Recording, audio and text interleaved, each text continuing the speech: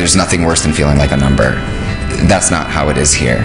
The response to the student is almost instantaneous, and that is unique, and it's important, and it's what sets union aside. Because we have a student body that's so diverse in terms of their background and their experience, I learn as much from them as I teach them. Everybody's very supportive. We learn from each other and we share.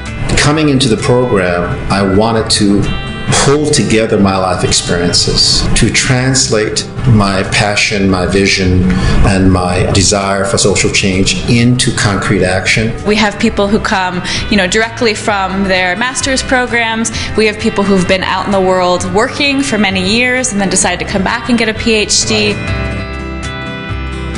Social justice, engaging difference, and creativity. Each of the 3 foundational themes has a dedicated seminar to that theme. The theme after the first term is woven throughout the program.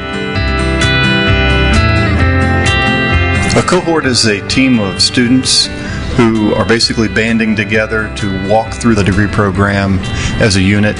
We work together and take courses together and support one another through the process. And being there with that sort of tribe, I wouldn't have been able to do this without those people.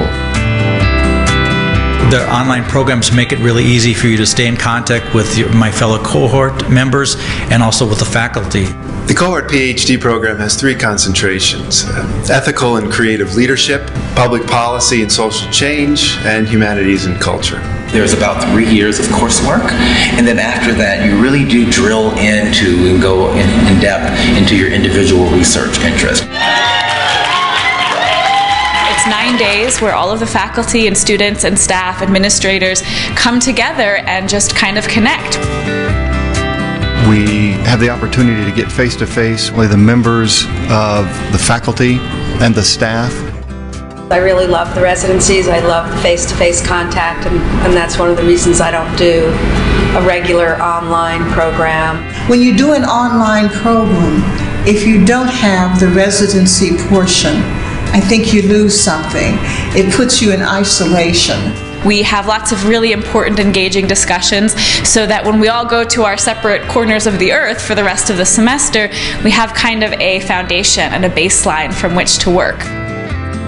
As a PhD student, you will qualify for federal money, state money, and possibly institutional money. For most of our students, any federal loans will probably cover more than half of your tuition for each term.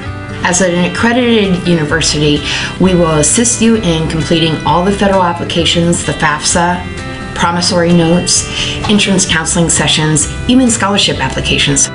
With my job, there's also partial tuition reimbursement, so that helps. If you have military benefits, we do have a veterans official on campus. I'm using the post 9/11 GI Bill. Union was also very good about considering the Yellow Ribbon program, and that has helped cover additional costs that are normally associated with schoolwork. I have noticed in the last 2 years since I've been here, there are more and more veterans coming, and I think that's a great opportunity for everybody.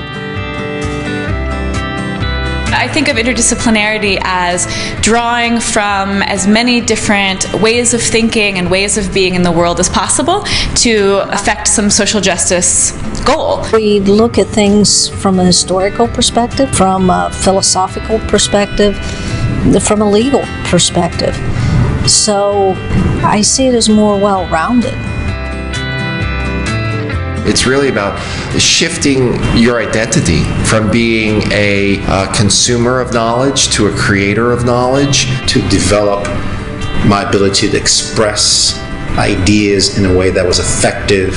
I found ways to fit all of this into my life and what I wanted to do, and I think it preaches to lots of different types of individuals.